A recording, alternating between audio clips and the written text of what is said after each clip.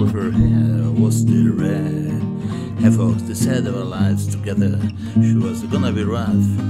They never did like Mama's homemade dress. Papa's tango wasn't big enough. And I was standing by the side of the road, the rain falling on my shoes, heading out for the East Coast. Lord knows I've paid some dues, getting through, tangled up in blue.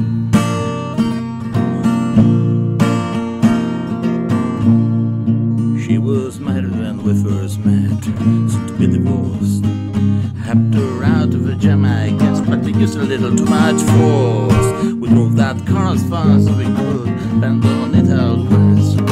Split upon a dark side night, agreeing it was best. She turned around to look at me as I was walking away. I heard say over my shoulder, we'll meet again someday on the avenue.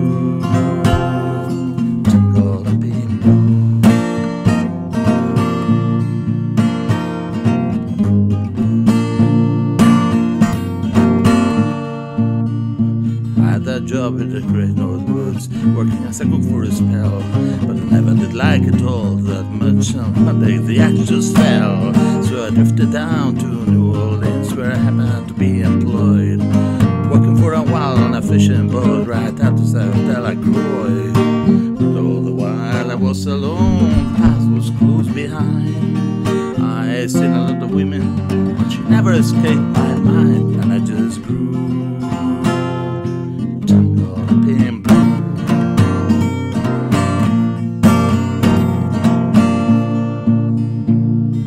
She was working at a hopeless place, and I stopped him for a beer.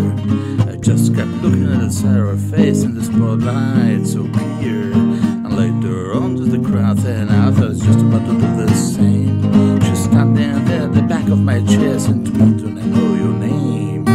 I muttered something underneath my breath. She studied the lines on my face. I must admit I felt a little uneasy when she bent down to tie the laces of my shoe. Tangled up in blue.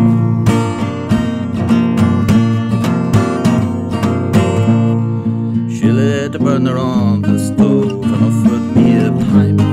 I thought you'd never say hello, she said, you look like silent time. Then she picked up a book of poems and handed it to me, written by an Italian poet from the 13th century. And every one of them was run cool and blue like burning coal, pouring out of every page that's written on my soul, from me to you. Tangled up in blue.